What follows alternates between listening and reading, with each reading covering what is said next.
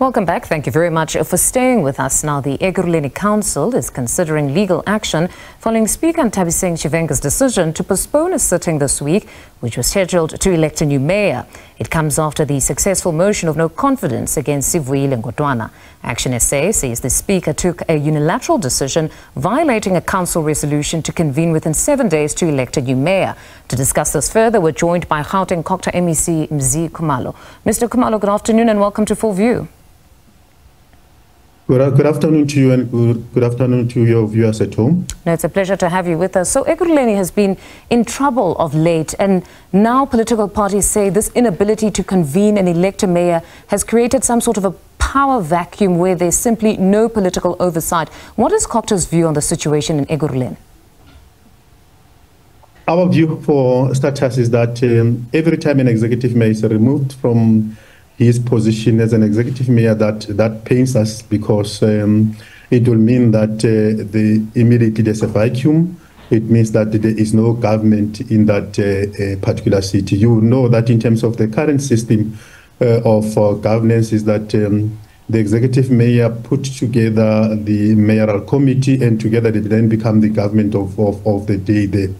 Now, with the executive mayor being removed, effectively in Ekurhuleni, we don't have a government. All we have is the city manager together with the team that she's working with on interim basis to hold the fort until such time that the executive mayor is being elected. Now, we understand as per the Municipal Systems and Structures Act that a mayor must be elected within 7 days of the removal of the previous one. This hasn't happened, so where to from here? We are now being regulated by Schedule 3 of the Municipal Structures Act, which enable us to do the following things. Firstly is that, correctly so as you stated, once the executive mayor has been removed in the first instance, the council has got 7 days to elect the new executive mayor, and that 7 days has already passed. It was supposed to happen last week on Thursday.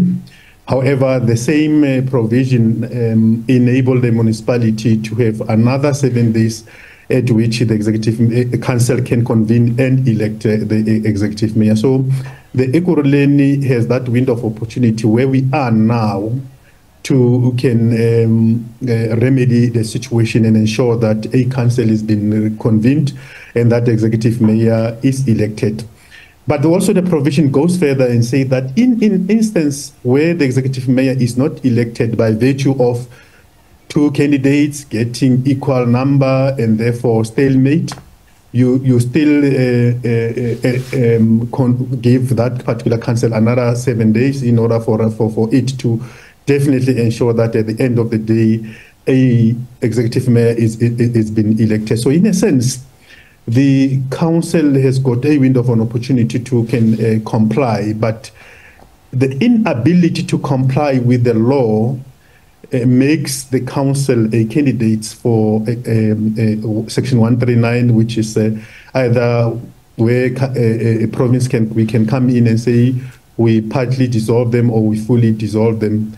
At which instance, if we opt for dissolve them fully, it means that we must then prepare for a fresh election in that municipal council.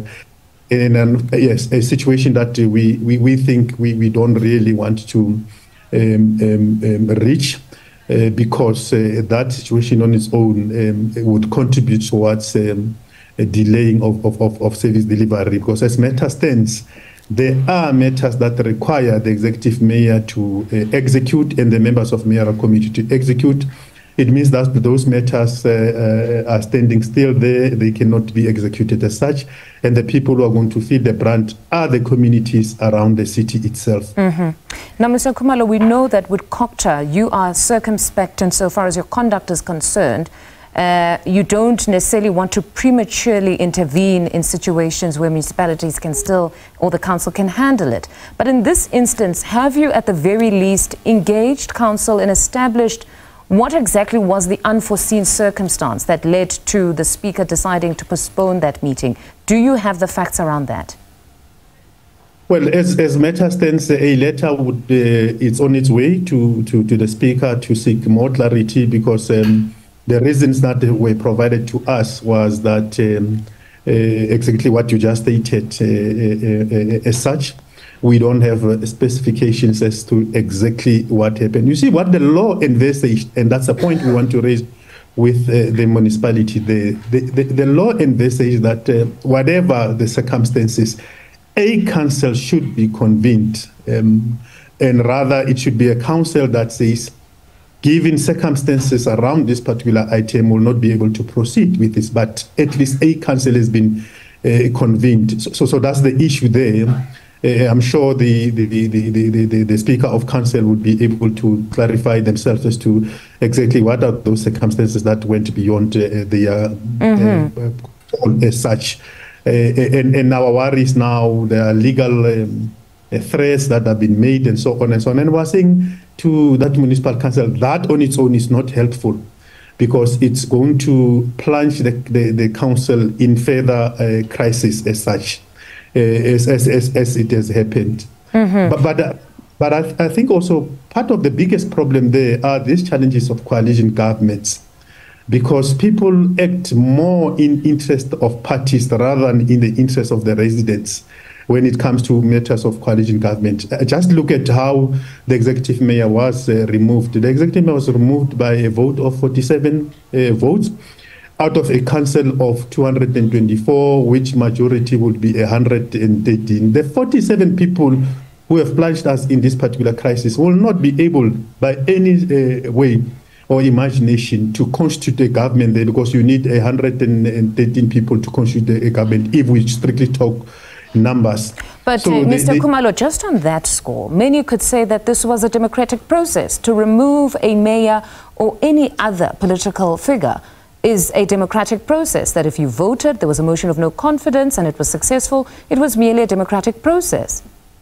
We've got to be responsible in exercising a democratic process.